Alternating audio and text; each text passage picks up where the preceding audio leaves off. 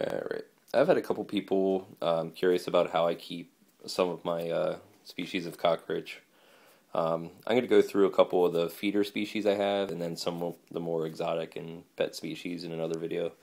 So let's start out with the Shelfordella lateralis or Blatta lateralis, rusty reds, red racers, Turkestan roach. They go by a whole mess of different names. But these are probably one of your more common feeder roaches. They're really prolific. They are relatively small, so they're good for a whole menagerie of different insects or arachnids and different lizards and other things that you feed them to. I keep mine in just a glass aquarium here. You can see there's no Vaseline on the top. They can't climb. I don't have to worry about them getting out.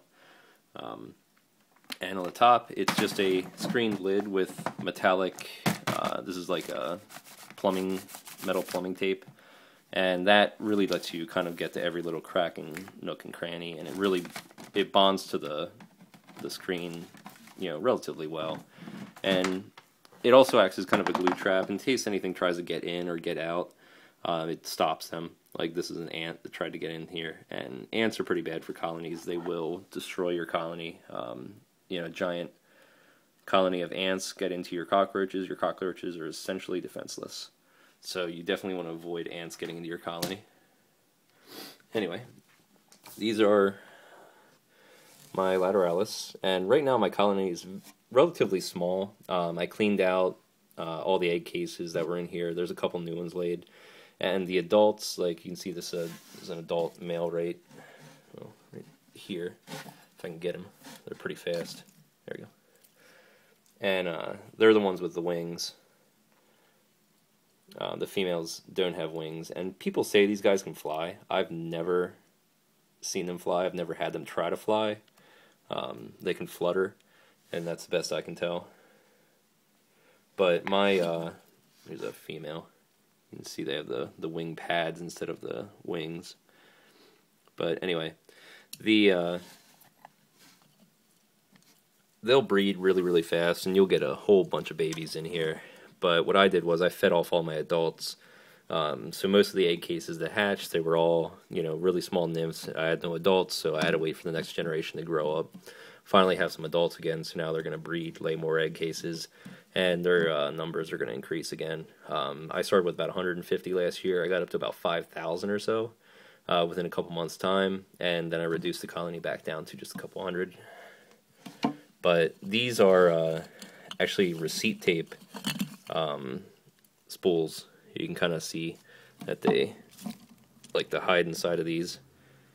And I get these from work. They're free. We throw them out. So I take them. It's kind of a non-reactive plastic, food safe, so it doesn't bother the roaches at all. It doesn't give any kind of chemicals or anything like that. And they're really easy to feed from too, because if you shake it in your hand like that, you can feel on either side there's roaches in there, and then when you go over to your feeder tank, you just shake them out, and then whatever animal you're feeding is pretty happy. But you can see inside of there's little tiny spots. That's for the small nymphs, and then the inside of the large spots for the adults and the larger nymphs. And they just love these things. Each one of these has probably about 3 or 4 roaches in or more. And once that colony gets larger, the bottom ones will have literally thousands of first instar nymphs. The egg cases, they hatch out.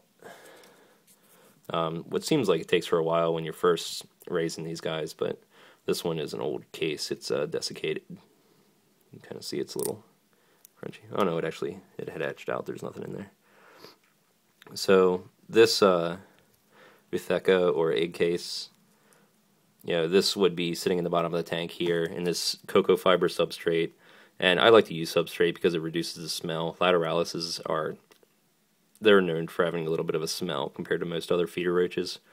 So I keep a substrate on here. I mist them, once or twice a week. And that tape that's on the top of the screen, that also kind of helps hold the moisture in. And then I'll feed them apples and dog food. And I have these little containers over here, and I'll put that in there. I don't give them water gel anymore. I used to put water gel in all of my tanks.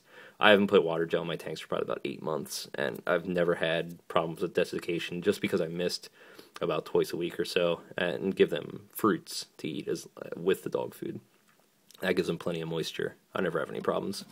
And also the ones that are more the tropical ones that would desiccate from that kind of environment, I keep them in a completely sealed container. That way they don't dry out on me.